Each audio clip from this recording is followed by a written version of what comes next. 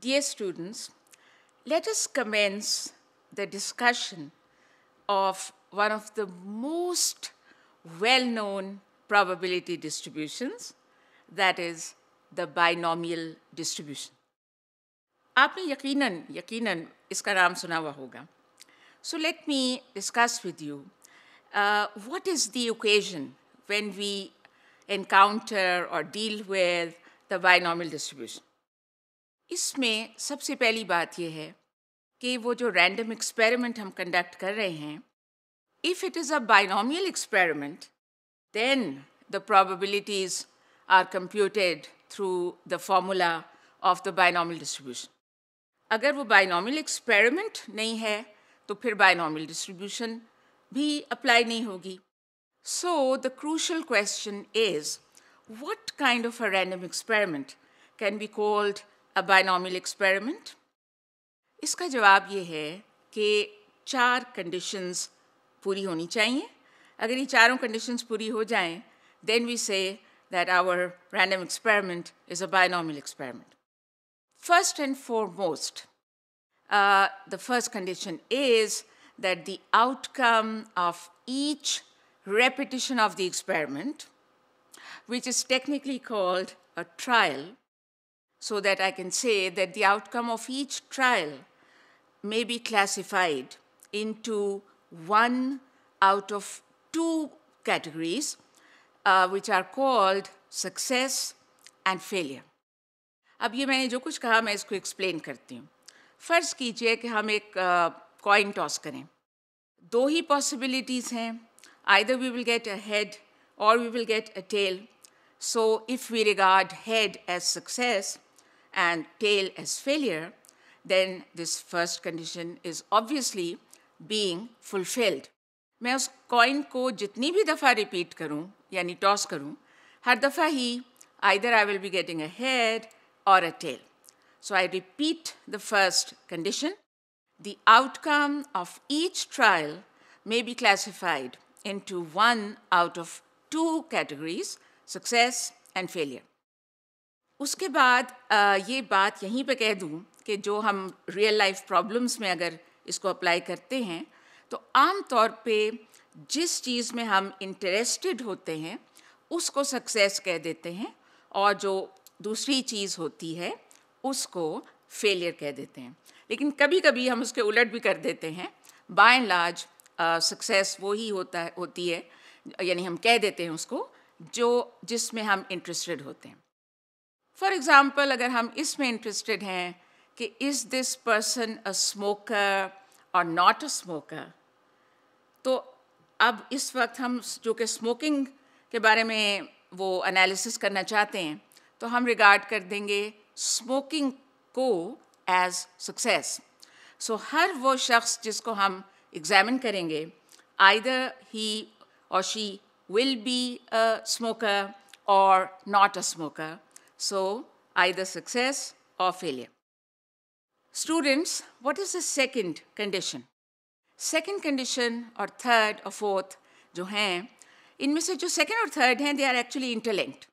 Second को आम तौर पे हम यूँ पढ़ते हैं, जैसा कि आप इस वक्त देख रहे हैं on the screen, that the probability of success for every trial, that probability of success, which is denoted by small p, remains the same.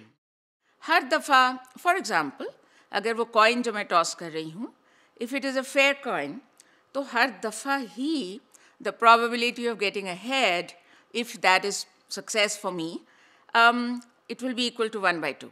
हर दफ़ा ही it will be 1/2. ये नहीं है कि अभी 1/2 है, अब अगली दफ़ा 1/7 हो गई है. थर्ड जो है प्रॉपर्टी, वो क्या है? That the successive trials are independent.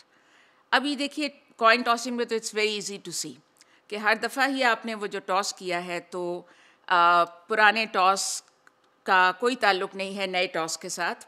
So those trials are independent. लेकिन अगर वो दूसरा एग्जाम्पल जो मैंने अभी आपको दिया स्मोकिंग वाला, उसमें हम कैसे रिगार्ड करेंगे कि एक शख्स और दूसरा शख्स जो है उनका स्मोकिंग के फिनोमिनन के हिसाब से इंडिपेंडेंट हैं वो. देखिए, for example if they are real brothers suppose, तो फिर वो फैमिली में अगर एक टेंडेंसी है तो फिर एक भी कर रहा है तो दूसरा भी कर रहा है, तो then we can not say that they are independent. However, if it is a large population out of which you are drawing a few people at random, तो फिर जाहिर है कि we can assume कि ये जो हम randomly लोग उठा रहे हैं, select कर रहे हैं, उनका आपस में ताल्लुक़ नहीं है. And so ये जो smoking के हवाले से उनकी कैफियत है कि whether they are or are they not smokers, उस हिसाब से those people are independent. और जैसे मैंने पहले कहा था, असल में ये दोनों जो conditions हैं they are interlinked. अगर ये randomness का phenomenon हो रहा है और वो independent हैं, तब ही हम ये बात कह सकते हैं कि वो probability of success जो है वो that remains the same. इसके बाद let me talk about the fourth property.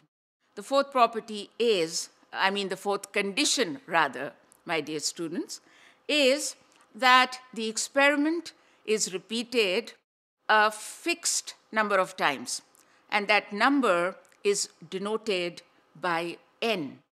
अब ये क्या है? देखिए, ये इसका मतलब ये है असल में कि अगर हमने मिसाल के तौर पे कॉइन ही टॉस करना है, तो हमने पहले से डिसाइड कर लिया है कि हमने कितनी दफ़ा करना है ये काम.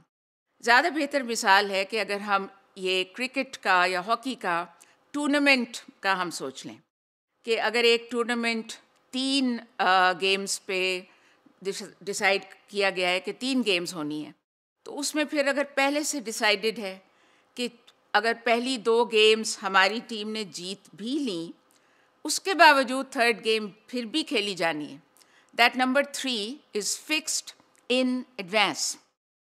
तो यहाँ ये जो कहा ये यही चीज़ है, that the experiment is repeated a fix number of times.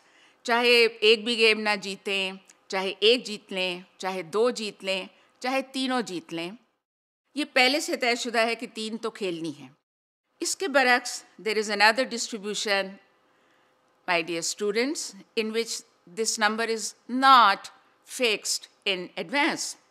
वहाँ पे for example geometric distribution जो होती है उसमें क्या होता है कि आप करते जाए वो experiment हत्ता के आपको मिल जाए पहली success. यानी अगर पहली दफ़ा में tail आया है और नहीं आपका head आया, तो आप दोबारा करें toss, और अगर आपके head आ जाए तो the game is over. अगर अब सेकेंड टाइम भी हेड नहीं आया तो फिर एक दफ़ा और टॉस करें, अगर अब आ जाए then the game is over. तो आपने देखा कि वहाँ पहले से फिक्स्ड नहीं है नंबर ऑफ ट्रायल्स या number of रेपिटिशंस of your experiment. ये चारों कंडीशंस जब पूरी होती हैं, then we have the binomial distribution coming up. यानी एक फार्मूला जिसको बाइनोमियल का फार्मूला कहते हैं, that applies. It has been mathematically derived. I will not do the derivation right now, but I would like to present to you that formula. Of course, formula तो नहीं कहते ना. I would like to say the PMF, the probability mass function of the binomial distribution. So I will now say it in a formal manner. Let the random variable x denote the number of successes in n trials when a binomial experiment is being performed. Then the PMF of x is given by P of x is equal to NCx p raised to x into 1 minus p raised to n minus x. इसके बाद हम एक comma डालेंगे और उसके आगे लिखेंगे x is equal to 0, 1, 2, so on up to n. और इसके साथ ही हम ये भी लिखेंगे कि p of x is equal to 0 elsewhere. ये जो कुछ मैंने कहा इसको ज़रा समझ लें. बात यह है कि x किस चीज़ को डिनोट करता है? in the case of a binomial experiment and a binomial distribution, it does not represent variables like height, weight, or anything else.